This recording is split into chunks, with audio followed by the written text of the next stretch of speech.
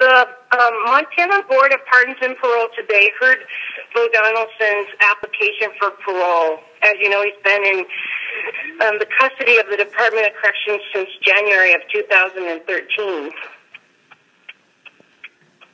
And what was the disposition? Well, I'll tell you what happened was the victim and her family and her supporters were present.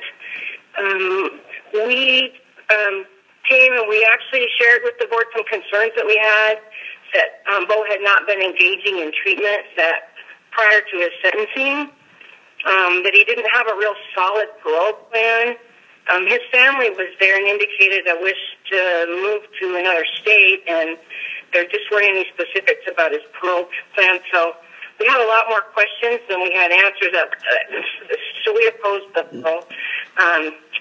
Judge Townsend, if you remember at the sentencing, had recommended that he complete the boot camp program in addition to the sexual offender treatment program.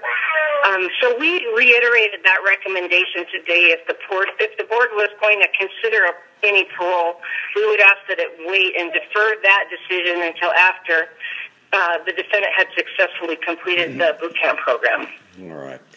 All right. So, but he had a 30-year sentence with 20 years suspended. Is that correct? That's correct. Okay. So he is 2 years into a 10-year sentence. And 2.5 years. And so what the board wants is 25% of the time served until they'll even consider an application. And that's what's happened here. Okay. All right. So 2 years from now, how long will the boot camp program last? The boot camp program is in 2 phases. The first phase is on the prison grounds, and it's very military style. Our hope was that would help instill a permanent sense of personal responsibility. That lasts about 90 days, sometimes longer.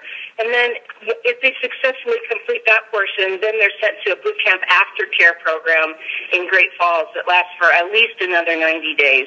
The board said that once he successfully completed both of those programs, then it would re-entertain his request for parole. All right. And let me turn this off. Okay. Okay, Kirsten, how was the victim? Was she holding up during this parole hearing? She is absolutely amazing and courageous. I was so proud of her, and she directly addressed the board herself. And what were her thoughts to the board? We echoed the same concerns about the lack of a solid plan, the fact that the boot camp program hadn't been initiated yet. I believe that she just asked the board to be a little bit more introspective about if they're going to grant it, then they would like more details about who his treatment providers are going to be, et cetera.